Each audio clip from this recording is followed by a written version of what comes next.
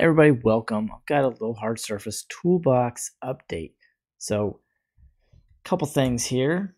You can drop in a plane, and you can drop in a light, and make it an area light because that's kind of practical for the purpose.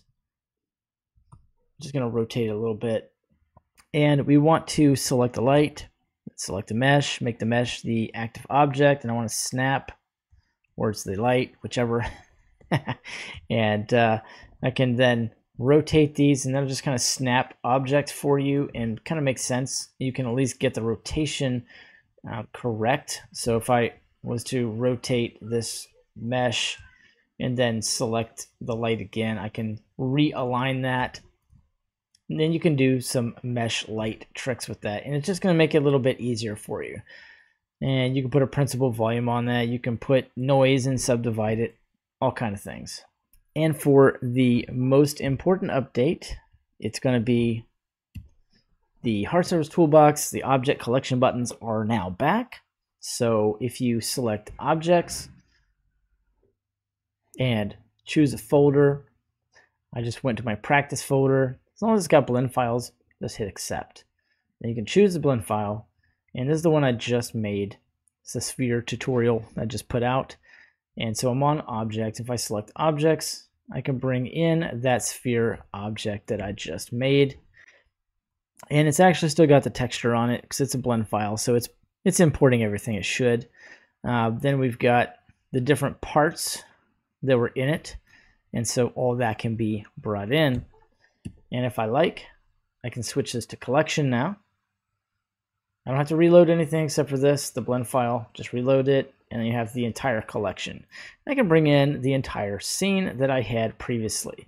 So that's going to be a big deal. And of course, you can always jump into vert edge. Let's just select something, vert edge, face select, go back to mesh, and do some cool stuffs. And don't forget, one of my favorite things, I'll make this like the shortest tutorial you've ever seen in your life. If you grab any object, something like this, and click this little button right here, you're going to get the preset geo bevel. Okay, so you just click that button one time, and I can get rid of this. And what that's going to do is it's going to create an instant geometry nodes bevel that's got like a quaternion vector kind of setup on it. It's pretty interesting. You just grab the stuff side here on the tools. Forgive me, my brain is fried. The modifier panel. And you can come over here and increase this to like 32 or whatever you want. And you'll have a pretty decent, well-shaded bevel that will actually move with your mesh.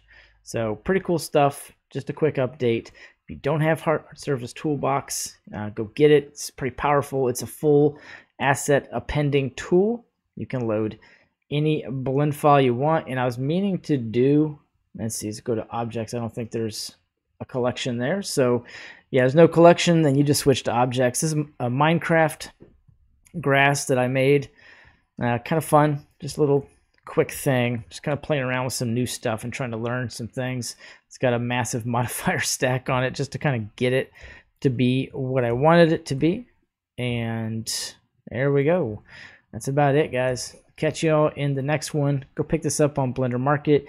It's got the Toolit auto mirror section. It's got its own personal control right click context menu with pretty much everything the add-on has, plus some hard surface modeling tools which you're going to need.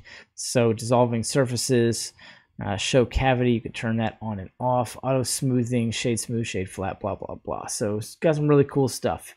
And that's barely even the half of it, because this will actually show all the modifiers on the active objects. You can kind of see what they are. Plus you can store bevels, you can store locations. So if I want to move this thing, then I've got those things stored, and I can do the rotations and the scales as well, and all that cool stuff. See you in the next one.